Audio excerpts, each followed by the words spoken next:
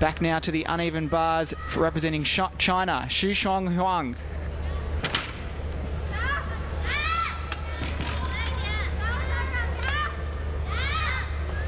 And that's an L grip endo, very hard to do.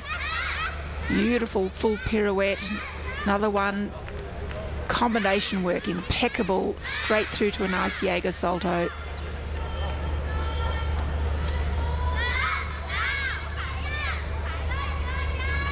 One of the things the Chinese struggle with a bit is they're just so small, the transitions from low to high and high to low bars. Sometimes that's the weakest part of the routine. Strong double layout. Chinese love that dismount.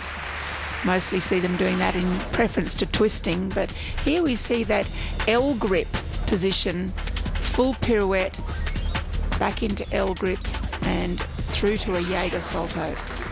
So the score for Huang of China, a 15.1. So of course China on